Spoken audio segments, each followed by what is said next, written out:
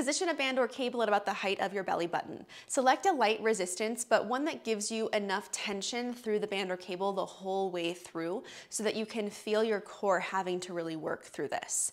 Step away from the attachment point, and from here, with your feet hip width apart, keep width between your feet, step the closer foot to the attachment point back behind you into a split squat position. Lower down, keeping your core engaged.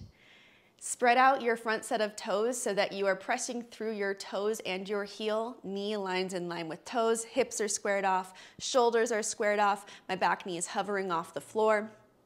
And now from here, we'll go into the Pallof press. Inhale and exhale, press your arms out in front of you. The band or cable will be pulling you this way, so you're resisting the urge to go that way. Hold it here, nice and strong. If you notice that your knee wants to cave in, press it out. It's not actually gonna go out, it's gonna stay aligned with your toes, but thinking about opening it up just a little bit can help you stay in alignment. Now, this band for me in this position is too easy. With the band, I can simply step away to create more tension, or I can select a heavier band.